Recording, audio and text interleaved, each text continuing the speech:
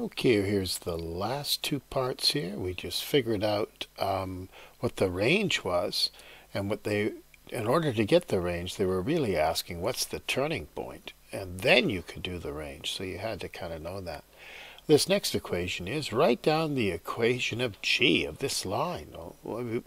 They've told us that it goes through the point -2 and 4, but gee, we don't know d. We haven't figured it out. But can we figure out d? It's the y-intercept of both functions, f and g. Well, gee, we've got this right here. We can find the y-intercept of the parabola. We just put in 0 for x. So we've got the points 0 and 6.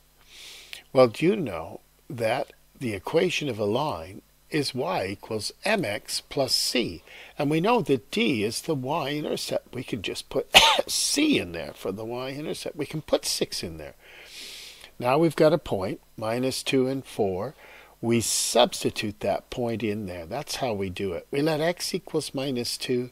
We let y equals 4. Like when we were finding the axis of symmetry for the hyperbola, we just substituted in where the asymptotes crossed. Anyways, if we substitute in that point right in there, now we just solve. We get -2m, take away 6 from both sides, is -2. So m equals 1. Well, that's a nice easy number. Y equals 1x plus 6.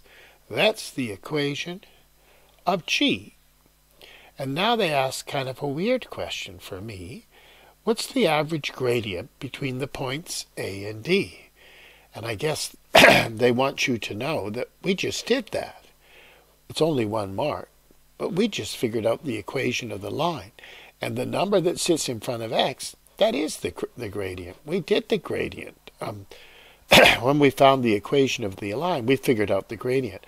You could put 0 and 6 and -2 and 4, if you wanted, into the gradient formula, and you'd get 1. But you wouldn't want to do all that work because you've done it when you found the equation of the line. The gradient is 1.